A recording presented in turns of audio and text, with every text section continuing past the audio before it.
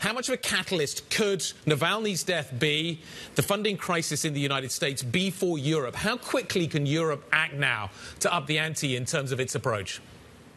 Well, Guy, I was also at the Munich Security Conference, and High Representative Borrell was pleading to actually get Europe organized its defense industrial base, because this is what is stopping supplies to Ukraine. He was suggesting possibly in the new commission to have a defense sector commissioner, like we have trade commissioner. So this is something very important. But the fundamentals is that it was Washington and Berlin that were limiting armament supply to Ukraine by its range, don't attack Russian territory, by its variety and scale. So we have to stop that kind of half-hearted support. It is clear, and Russian opposition itself says, the only way to topple Putin regime in a way and to free Russian people from the kind of repressive state they have is for a decisive Russia's defeat on the territory of Ukraine. And that includes actually Crimea, because this is where Putin started this war. So let's see if this death shakes up enough people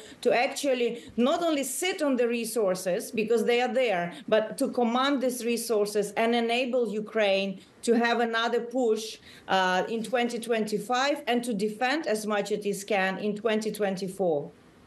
Orysia, are we in danger of a sort of negative feedback loop here, where Ukraine struggles on the battlefield and so the West feels less willing to lend money for the purpose, and yet that means that then Ukraine struggles even more on the battlefield? How much is Russia's performance in the driving seat here?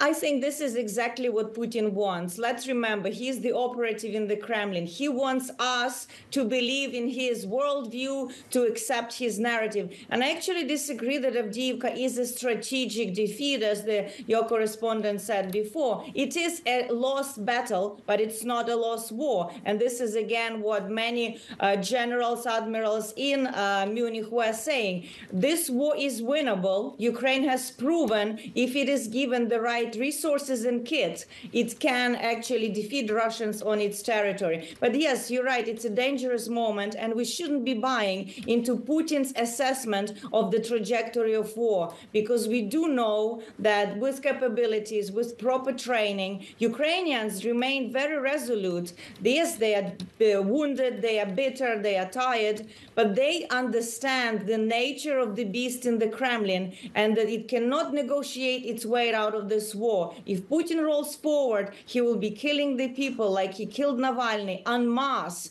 And we already see, sexually based violence, rape. UN reports that I believe 80% of Ukrainian prisoners of war are tortured in Russia. This is pure evil that, it's destruction at the mass scale. This is the system that Putin presides over.